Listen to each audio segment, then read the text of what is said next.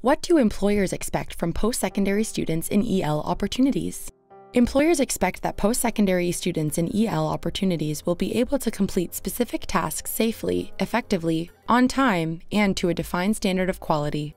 They expect students to successfully work independently and as a member of a team. Students should be able to respond to feedback, demonstrate growth and change, and contribute productively to projects. Ideally, students will be able to fit into the culture of the workplace and interact in positive, respectful, professional, and constructive ways with colleagues, customers, and clients. Selected employers become invested partners in the EL experience. While they cannot and do not expect students to be perfect, they do expect them to be fundamentally ready to contribute through their efforts, to take initiative, and to learn so that they will be better prepared to enter the workforce when their studies are complete. This specific course was designed to build on a second-year course in which students learn foundational technical outdoor recreation skills like putting up a tent, how to light a camp stove, how to dress appropriately for weather conditions and rain and wind and those types of things. It also, as I mentioned, built on the programming class that they've had, and it also built on a foundational leadership class in recreation and leisure studies that they've had in second year.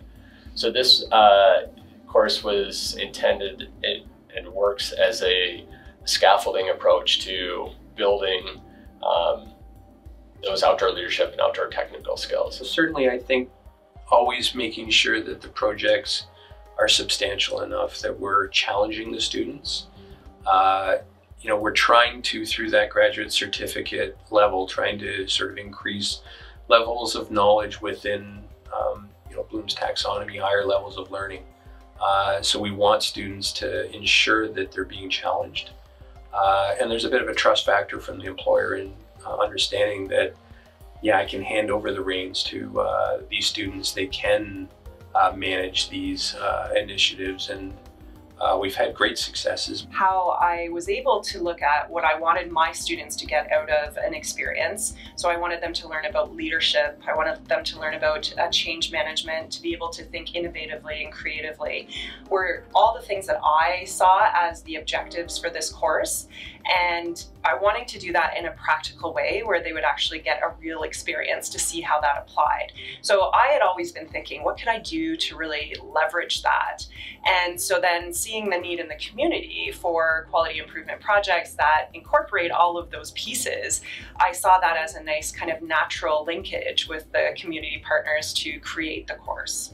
So I think for me, the key is that here's the learning objectives I want, but what does the community need?